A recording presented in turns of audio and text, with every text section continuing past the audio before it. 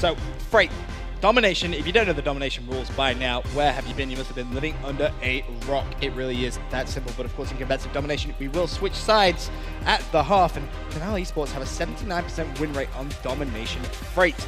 And it is worth mentioning as well, I feel Freight being so fast-paced really does suit Denal's playstyle a little bit more. You know, sturdy, Saints, Zuma really pushing, getting in your face, Replays able to really push around the outside, trying to influence the spawns in favor of Denial. And I think OpTic might struggle in this map, I'm going to be completely honest with you, especially after what happened in that strike zone in the very first map. Zuma just dropped the 40 bomb out of nowhere. It was crazy. Starting things off with Clayster here.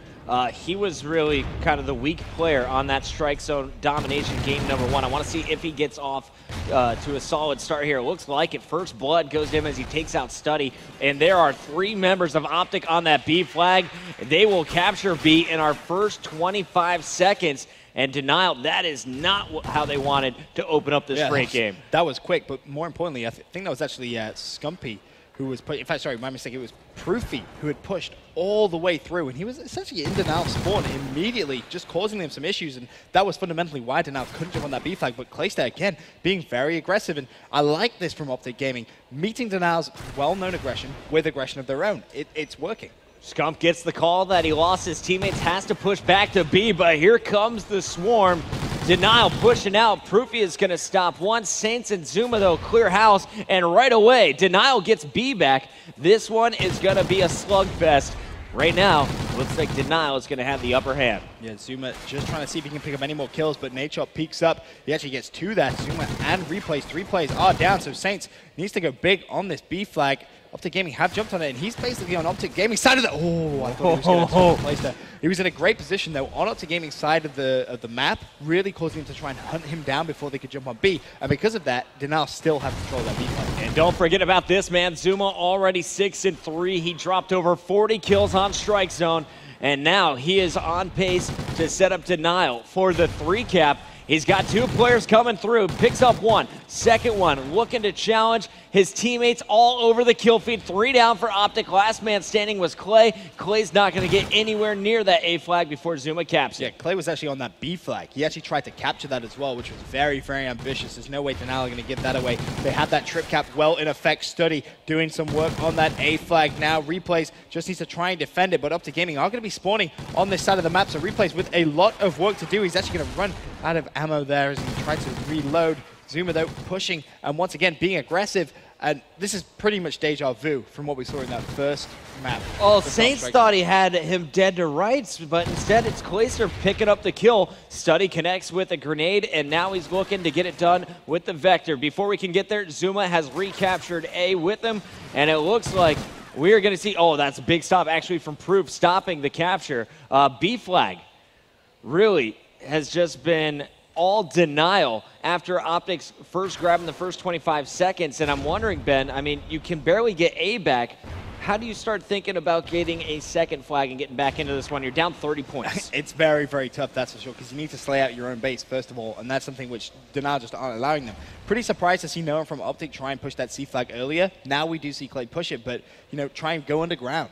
You know, do something a little bit different. Flip the spawns, do whatever you possibly can, because when Denial are in your face so much, it does become very, very difficult. Now with a minute 46, we see OpTic Gaming on both B and C flag. They're not going to get B, but they do grab C. All right, so B was neutralized. So they stopped the bleeding a little bit, but they are just covered in blood right now. OpTic Gaming, 90 seconds left in our first 5-minute half. And we're going to see Scumpy open things up 4-13, really just getting spawn slayed. He hasn't been able to get anything going, and that's really the difference because Scumpy is supposed to cancel out the Slayers here from this Denial squad. Right. Zuma, 13-6. You got Study, 10-9, 11-7 from Saints. Everyone positive at this point in the game for Denial Esports. Yeah, they're having a fantastic first side here as a 44-point lead comes in with a minute left still to play.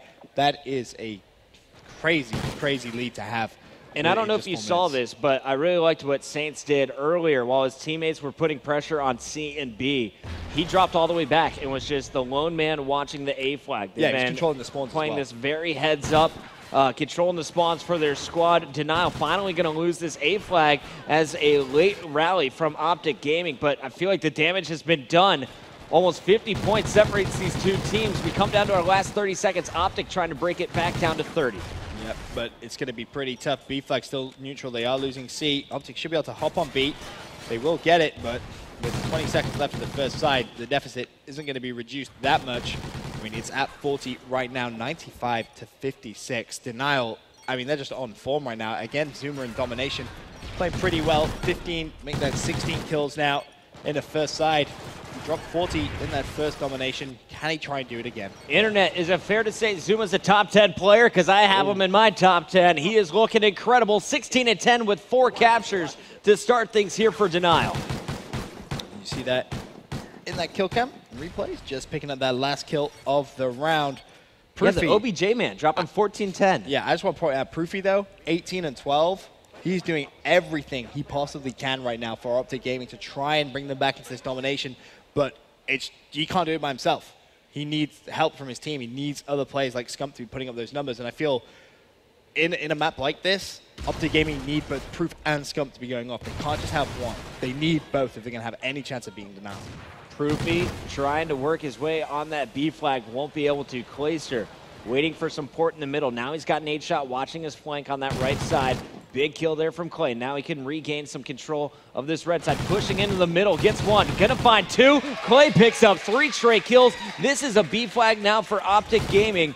And it looks like everyone actually out of position to help. Scumpy on the far right, pushing up slowly. Nade Shot and Proofy were just dropped. So despite Clay's big play, OpTic doesn't get any points off of it. Yeah, as you said, Puckett, they were just out of position there. Clayster really did all that work by himself, and they weren't able to jump on that B flag. You see OpTic try and do it now, but a couple of players go down. Realistically, Scump and Nade Shot need to try and stay alive. Nade Shot dodging bullets like Neo out of the Matrix there, but he has managed to just stay alive, be still neutral. But you have to remember, at this time, this is beneficial for Denial. They don't need that B flag. They have such a big lead right now. Let it be neutral. It doesn't matter to them. It's OpTic that need to make that play. They need to push into Denial's base and essentially do what Denial did to them in that first side. Replays has had the hot hand at the start of this one. He's opened up 14 and 10 on the second round. Now 20 and 12. And he is keeping OpTic trapped outside of this red. And really, he is finally going to be cleaned up, but he was really doing a great job of controlling OpTic's push. Now you're going to see Study doing the damage from top white catwalk. Is going to pick up 2. A third challenger will clean him up. We go back over to Clayster, who's on this B flag. Scump in support. This is big, but not going to be able to get it. Clayster goes down.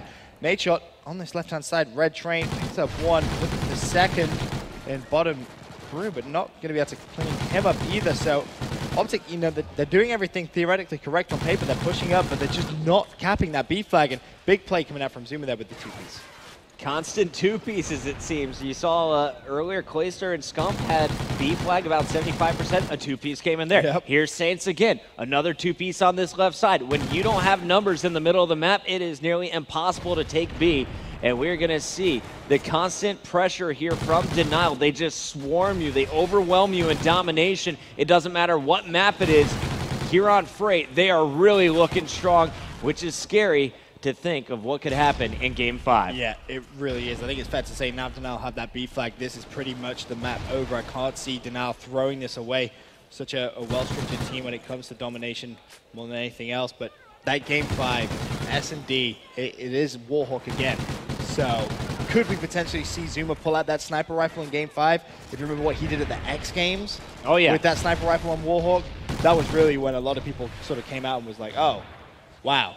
He's really, really talented. Yeah, that Anaheim tournament there. And guys, if you're at home right now, call your friends, wake them up, tell them to turn on LG.TV. We are going to have one of the best finals of the evening here for a round 1 match. Game number 5, Warhawk, is coming up. We have about 98 seconds still to go, though, and we got to see who is going to finish on top as they pad their stats. Is it Replays? Is it Zuma?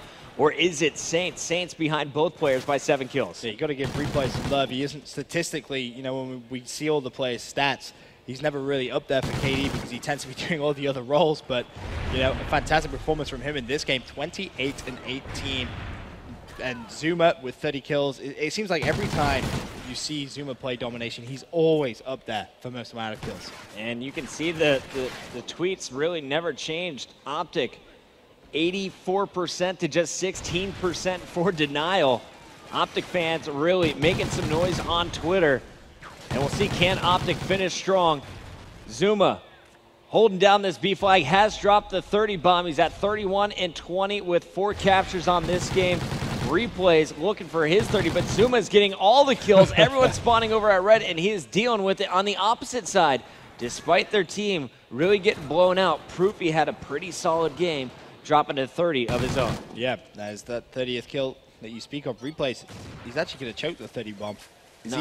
I think he is. I think he is. I don't think he's going to get it. He's got a Semtex. He spawned out in no man's land. He has 20 seconds. There's an assist. He has to get 2 kills. There's 1. 1 more kill. Go on, Replays. You can do it. I believe. Feel it. Here it is. Got it. Nope, no, stolen. 10 seconds. There it is. 30 bomb. All right. Nicely played by Replays. Saints caught up, man. All right, so here we go. Final 5 seconds, and your official score at the end of game number 4 is going to be 184-114. We're headed to the tiebreaker. A final search and destroy will decide who moves on in our winners bracket to face off against Noble and who is going to be duking it out in the losers bracket tomorrow.